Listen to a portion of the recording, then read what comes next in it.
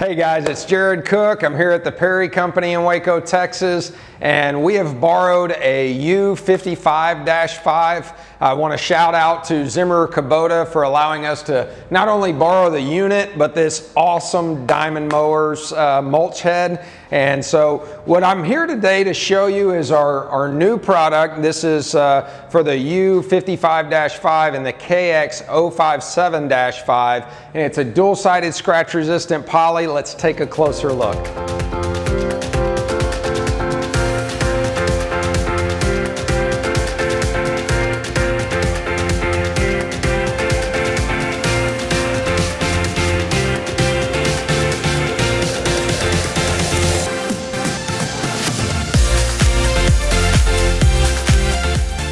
All right guys, let's take a closer look at the construction of this new design. So we have the upper poly, we have the lower poly. They're both made of 1/2-inch dual-sided scratch-resistant polycarbonate.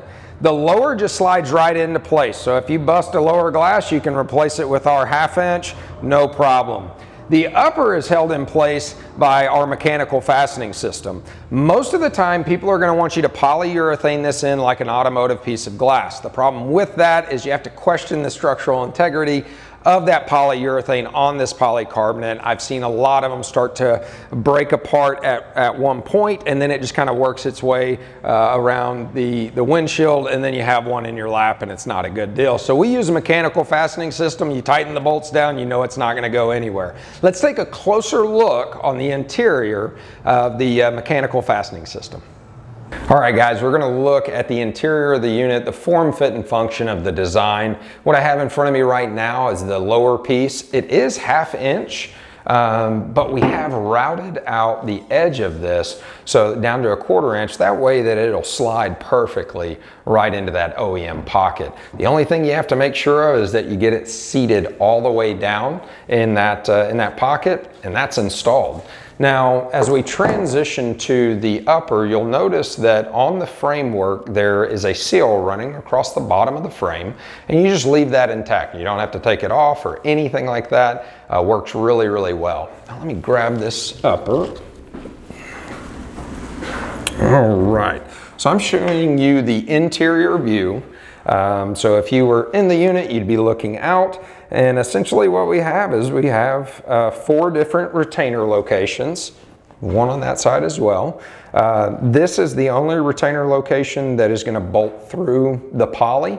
And what these retainers are doing is they're really squeezing that poly against the frame and then reinforcing everything so you have a nice strong bond between the poly, the frame, and the retainers.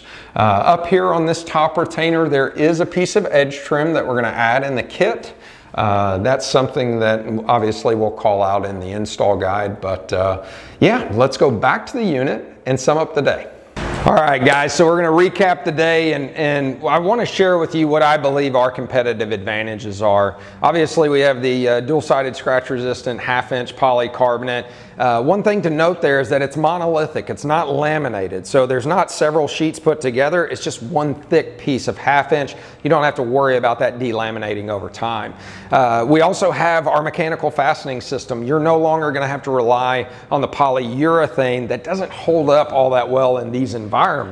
You have a piece of poly that's mounted to your factory frame and encased with those 14 gauge powder coated steel retainers, just making a really, really solid solution. And last but not least, we actually have this in clear and tinted.